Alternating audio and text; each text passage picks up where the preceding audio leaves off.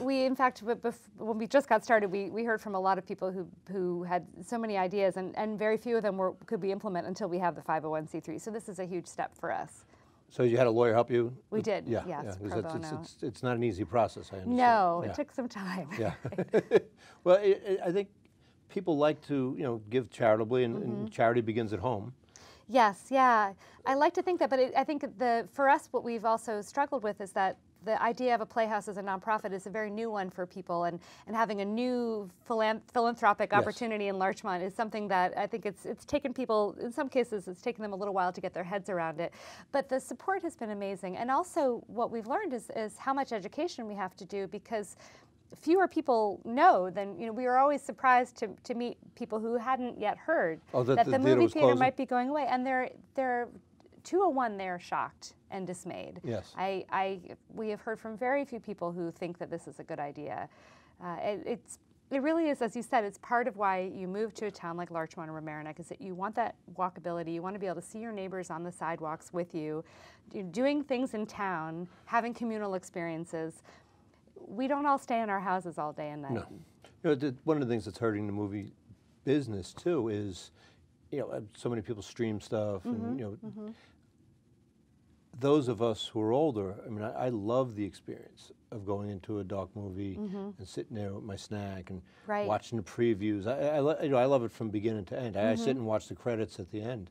So it's a different milieu than maybe today's generation of 18, 19, 20, 25-year-olds are used to, because they just automatically, they don't buy newspapers because they get all their news online. Right. So they're just so used to going to the internet to get everything. But if you, like you said, if you could disperse it with other cultural stuff in there, it might draw more people in.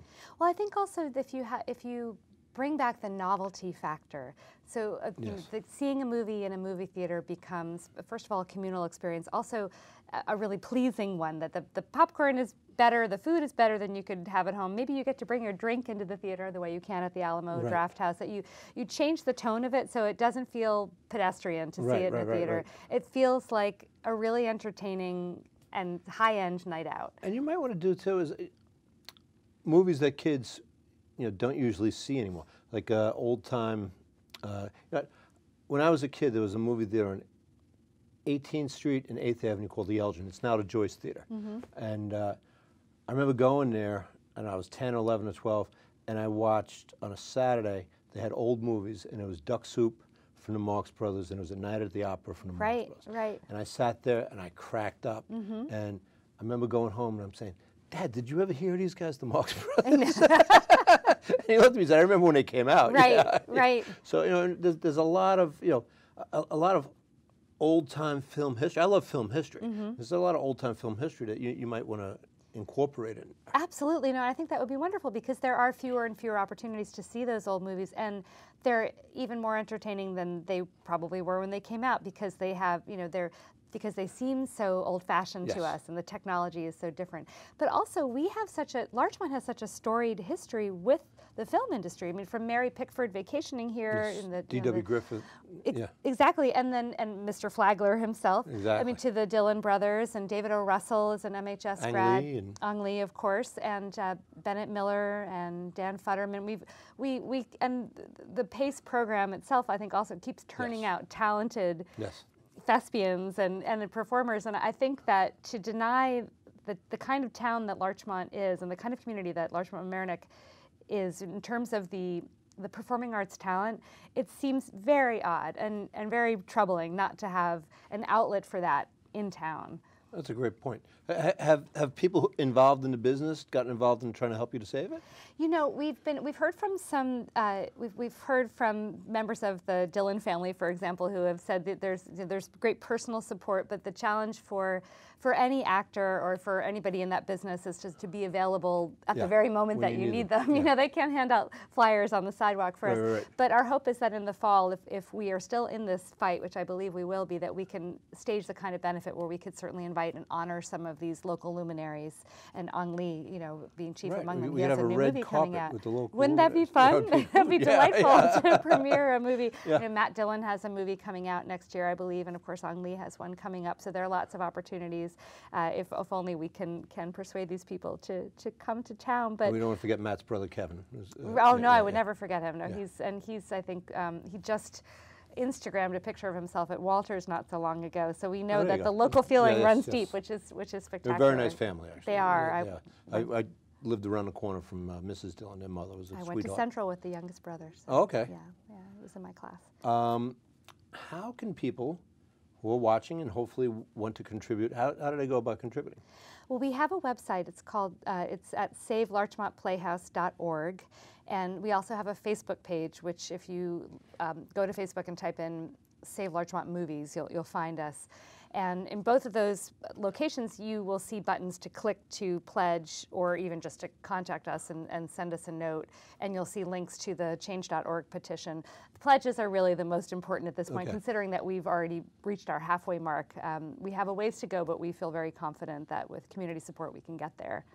Good, good. So I'm sure they'll have that address on the screen as we go on.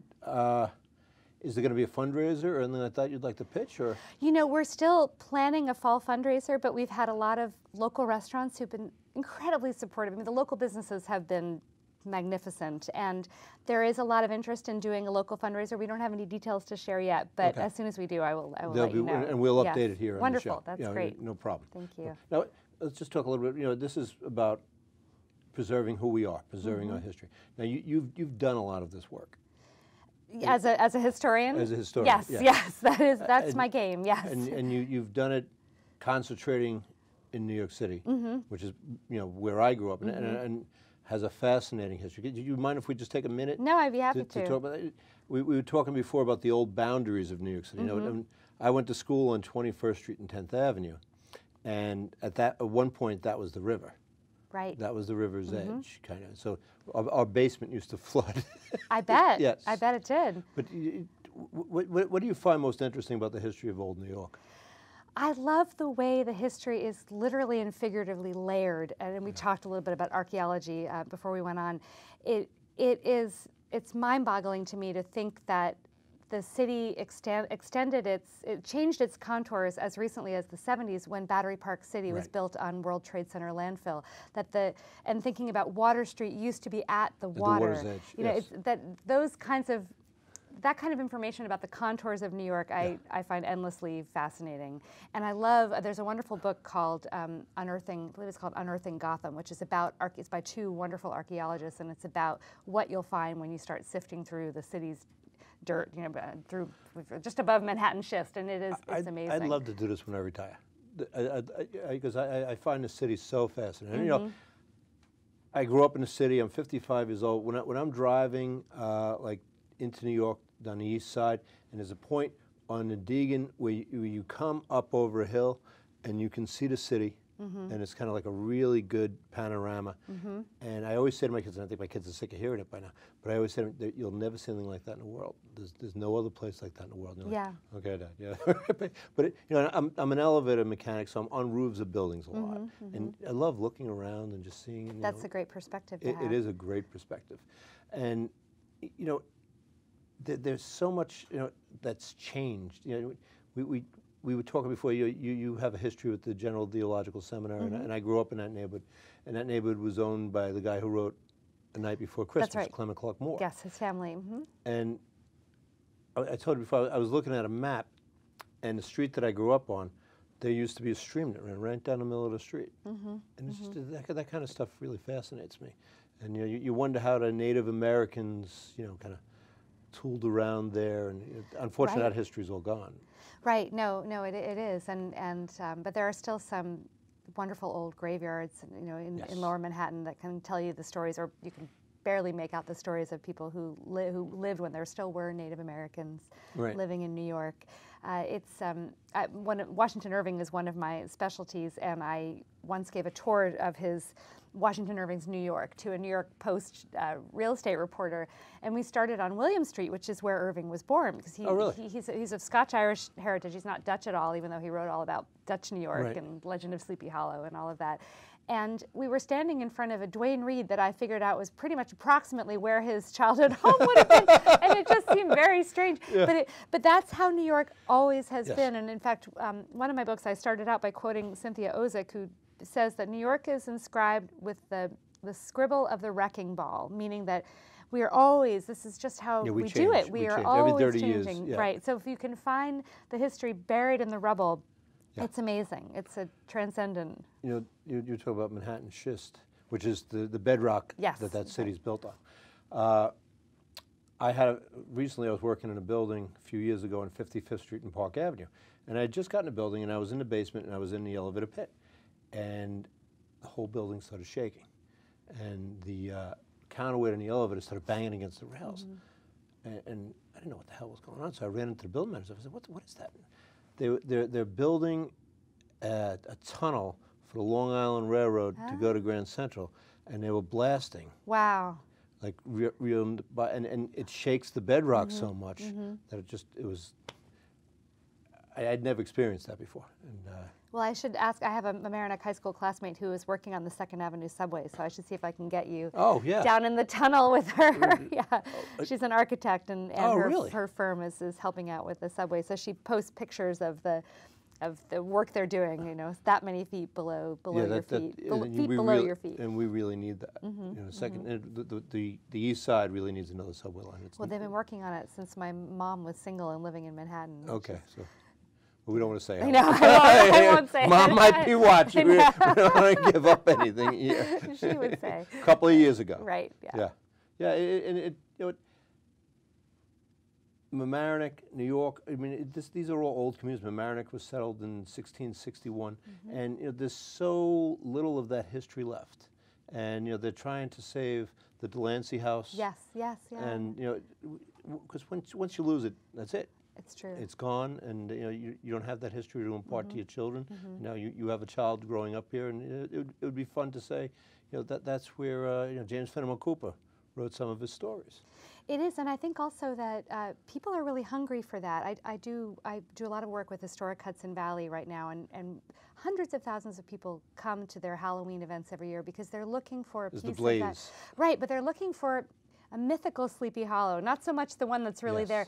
They want a piece of that history and that kind of mystery that came with an America before it was all paved over. You know, what it was like to genuinely be spooked in the forest. And there's so much of that that's possible on our side of the county, too. I mean, the tales are in the Cooper tales in particular, but there are so many opportunities to really remind people what it used to look like and what it used to be so many centuries ago. And I think it's important for not just children, but for all of us to remember our history.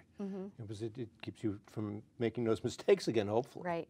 But Betsy, we have to end it up here, but I really enjoyed this. As did I, thank you. Anything I can do to help your organization save that movie theater, I'd be happy to. This is a huge help. I thank you very much. Well, I hope so. Hopefully there'll be a few people watching. We'll put it on YouTube, and you could use it as you see fit. But thank you very much. Thank you. And good luck in the future. Thanks. You're welcome.